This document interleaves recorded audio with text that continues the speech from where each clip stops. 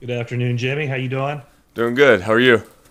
Doing all right. Hey, well, I wanted to start off with a little bit of an announcement. Every season, the San Francisco chapter of the Pro Football Writers award the Gary Niver Award. Gary was a longtime sports writer, passed away in the 1990s, and it's an award that it goes to the Flyers player who best exemplifies professionalism and cooperation in dealing with the media. This year we had co-winners. Yesterday we announced Trent Williams, and today you. So thank you very much. I appreciate it. Thank you for the award. You guys have been a fun group to work with. Honestly, it's been a fun 4 years. So and part of the reason you win this, or the reason you win it, just your professionalism, how you handled yourself with class this season, the demeanor by which you carried yourself. And it couldn't have been a really easy season for you to maintain those characteristics. So, how did you go about it?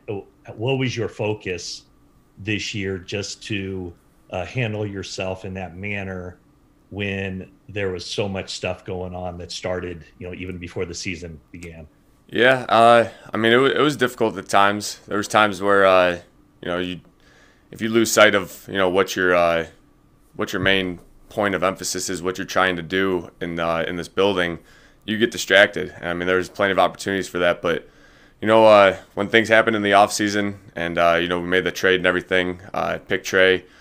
It kind of made things clear for me. Honestly, it gave me a clear course of what I wanted to do, what I wanted to accomplish this year, and uh, it honestly made things simpler in some ways because it took the weight's off my shoulders. Now it's just go play football and enjoy this this last year with the guys and create as many relationships as I could, and that's really what I tried to do this year, and thought it worked out pretty well. Hey, Jimmy, Kyle and John were just in there saying that one of the big things for you for the next few weeks or however long this takes is going to be communication, which I know you said you appreciated that they communicated with you back then. Was it communicated to you that you will be able to maybe have a say in how this kind of all plays out? And if so, what are some things that you would maybe like to have in your next destination if indeed that's what happens? Yeah, we've talked a little bit. I think more will happen in the days to come. But yeah, these guys have been very upfront about the whole thing. I was talking to John yesterday just about finding the right destination and whatever the future holds, just doing it the right way. And it's got a long career ahead of me, so I'm excited about it. I'm excited about the opportunities to come. I just want to go to a place where where they want to win. I mean, that's really what I'm in this game for. I'm here to play football, here to win football games, and as long as I got that and good people around me, I think the rest will take care of itself. Hey, Jimmy. I was going to say it's been great, baby, but Kyle and John have indicated, that some scenario exists in which, you would not be traded. So just letting you know, so you can stay on the same page there. Can you imagine a scenario in which you were playing for the 49ers in 2022? I'll never close every door completely. I think there's a possibility of anything. I think just we need to have those conversations here in the next couple days, next couple weeks, and really get the ball rolling on that. I mean, football is you get into such a routine. Just talking to some of the guys about it, that every day is so consistently the same, and you get into a rhythm of that when it ends, it comes to such a halt, and it's hard to put all the scenarios into play right now, but I think those things will work themselves out. I've had a great time here with the Niners organization, with the faithful. Everything here has been awesome. Been some ups and downs, obviously, but yeah, I mean, we'll see what happens, I guess. Jimmy, did you kind of brace yourself last spring to have this kind of thank you goodbyes? I mean, and then did it surprise you just how the season went on, how you're able to get through everything? Never really prepared myself for this, honestly. I live in the moment. I'm a pretty simple guy like that. I try not to look too far forward. Don't want to live in the past or anything. But I knew this would happen eventually. But it's you can never be totally prepared for moments like these. it's just weird. You put yourself through all these things. You put yourself out there as a player, you make all these great relationships, and then, things come to a halt. But that's just life. So you got to keep moving on, keep things rolling, and, enjoy the moment. Kyle was talking about the middle of the season. You guys were 3-5 at the time. I think you had just sat out a game with the calf injury, and he was saying that he was reaching a point where he had to decide whether to go with Trey for the rest of the season or not. And he indicated he was close to making that decision. The next game, of course, is the Rams game, and you guys win 3 straight, and then obviously what happens next. But I'm just wondering whether you realized what the stakes were in that game, and looking back at that Week 10 game, how big that win or how difficult it was with your calf, et cetera, just everything that was going into that game. Yeah, I think I had some type of idea. I think, I never try to make things too big in my head. Just try to stay in the moment, take it for what it is. But, yeah, I mean, you're saying it about just the Week 10 game. It seemed like every game this year, especially once we got to about the 3-5 point, each game carried some, significant weight to it. But that's what makes for a good year. Makes for exciting football for the fans to watch. Obviously, as players and coaches, we're living it, so it's always crazy for us. But it's just that's the NFL season. I mean, it's never easy. It's almost when it's more difficult like this, it makes the year more memorable, I guess. You remember those tough times and all the things you had to fight through. It makes for a fun year, man. So a lot of memories I'll remember for a long time. Hey, Jimmy, zooming out on the entire 4 years, I still remember the first day we all met you. I think it was your birthday in 2017, and you said it was quite the birthday present, that surprise of a trade. Now that you've had a couple days to reflect over the end of this season, have you had a chance to reflect on all 4 years? And if you have, what's the one biggest difference between Jimmy Garoppolo now and when you first set foot in the 49ers facility in 2017 as a person? I really haven't had time to fully, the full 4 years. I've been thinking about this year and just what this team has been through. But I mean, the full 4 years, it's crazy. Just how I feel like as a person I've grown, as a player I've grown. I've created a lot of friendships along the way. But I don't know. It's really, since I've gotten here, it's all been about, I want to leave the place better than when I got here. It's always something that I've tried to live through, and whatever it is, growing up, school, football, other sports, I always try to do that with every place I went. And, it's one of those things you look back on it and just how far this team, this organization has come in 4 years. It's pretty wild. But, I wouldn't change anything for the world. I think everything happens for a reason, and, got to enjoy the moment while you have it. Jimmy, it sounded like you, in the beginning of this, were resigned to the fact that you would be somewhere else next year. As much as you've liked your time, is there something to be said for a fresh start and not having another year of Jimmy or Trey? Absolutely, yeah. It'll definitely be different. I don't know if it'll be easier or harder. Each year is difficult in this league. I mean, it always is, but that's part of the reason I love it. It's nothing's given to you. You got to earn everything in this league, and it's not easy. I think that's just that's something that I embrace and I sort of enjoy in a way. Jimmy, going through Trey's arrival at the 49ers and then also the roller coaster of the season, what did you learn about yourself through all of this? I learned how to be more resilient, I guess. I think that was a big thing throughout this whole year. Just, you got to be resilient through all the noise that you hear and all the things that are going on during OTAs, training camp, leading up to the season.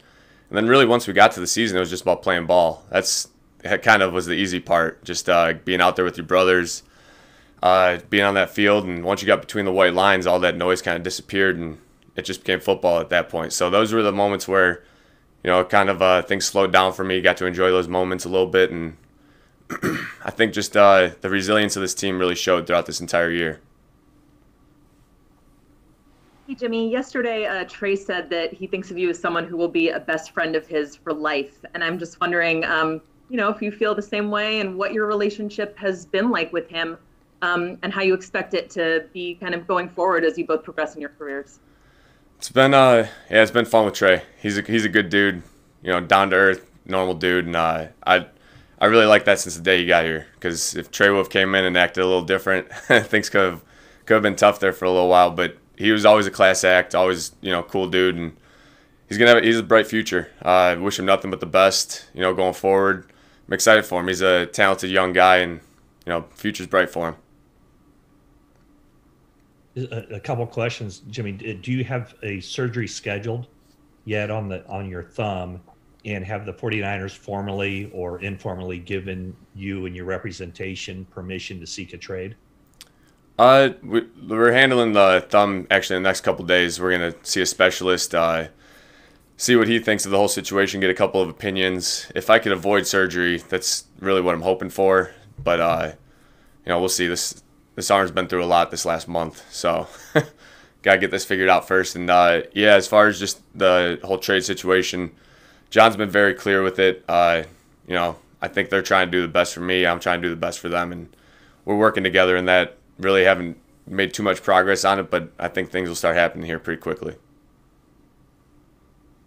Jimmy, you just mentioned that Trey, you think he has a bright future. From a playing perspective, what did you see from him as he kind of grew throughout the year, and what do you think he will do as the starter in 2022 if that's how it works out? Trey, he's growing a lot mentally. I think physically, I don't get to see all the reps he's doing on scout team and things, but mentally, just in the classroom and things like that, he's growing a lot. It's when you come in as a rookie, it's difficult. Just picking up, especially our offense, it's so different and wordy and things like that. But he's done a good job of it. It's tougher to come in and learn as quickly as he did, and it's been impressive. I think next year looks bright for him. Dude's as talented as comes. He just got to, use those things the right way, run, slide, learn how to get down when he needs to. But no, I'm excited for him.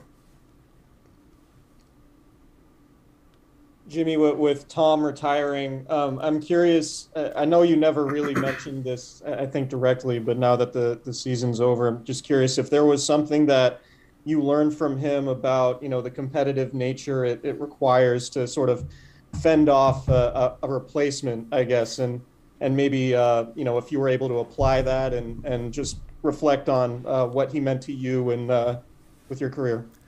First of all, congratulations to Tom. Absolutely incredible career, best ever do it. Just so happy for him, man, all that he's accomplished. But I'm grateful for everything I've learned from Tom. It started back to my rookie year. There's been moments where with me and Trey, it felt like me and Tom at times, and I would think to myself, I'm like, damn, I used to be the young guy in this relationship here, and it's just crazy how things come full circle like that. But no, just so happy for Tom. I think he's gonna really enjoy retirement. He's always on to the next thing, and he always has things happening. But very grateful for what he taught me as a player, as a person. Really just helped me grow as a man. I really appreciate him for that, and wish him nothing but the best. Couple more. Hey, Jimmy, you may have kind of answered this, but just in those conversations that you've had since the season ended, or just what you know of John and Kyle, do you have confidence they'll prioritize where you want to go over the compensation they could receive in a trade? I don't know. I think everything has to be balanced, I guess you could say, but I think we've done right by each other just throughout this whole relationship. They've been very upfront. John's been awesome about it, just the communication part of it. I can't thank him enough for that. But I think we'll work it out one way or another. I don't know how exactly that will work, but I think both sides will be happy in the end. Last two. Jimmy, one thing you've said a couple of times now is you've surrounded yourself with good people, and obviously what we see you after games with your parents and your brothers. I'm wondering what they're trying to tell you right now, what you're going through, what to expect, and if there was anything that they said to you over the past year that kind of helped push you through it. They've been so supportive throughout this whole thing. Honestly, I couldn't do it without them, my family, my friends. I truly believe that just when you're put into a tough situation, you got to you got to find a way to cope with it, find a way to, you got to talk it out. And having friends and family like that I could talk to really made things easier on me. They took so much off my plate, just away from football, everything like that. They really helped me out a ton, and I can't thank them enough for that. But no, nothing in particular. Class and pride was always something that I try to live by. I think it'll take you a long way, and it'll do good things for you. And last one.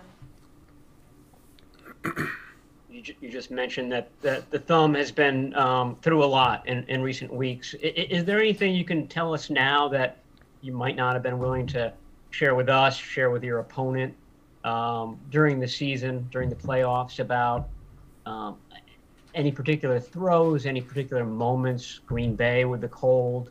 Did anything about the thumb kind of stick out to you as a quarterback? I mean, just the day-to-day struggle with it.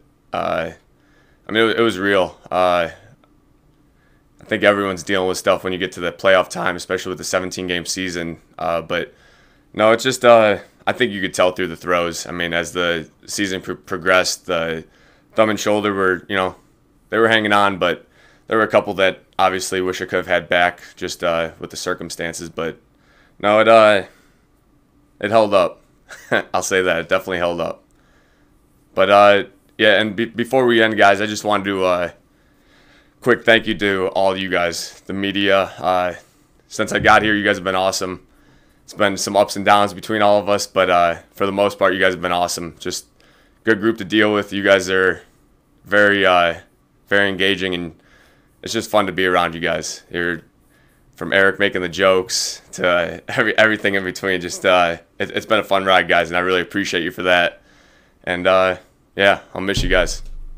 So thank you guys again. Faithful, thank you very much for everything. It's been crazy, man. Just all the comebacks at Levi's, comebacks on the road, ups and downs. It's been a hell of a ride, guys. I love you guys. So see ya. Hey, Faithful, subscribe to our YouTube channel.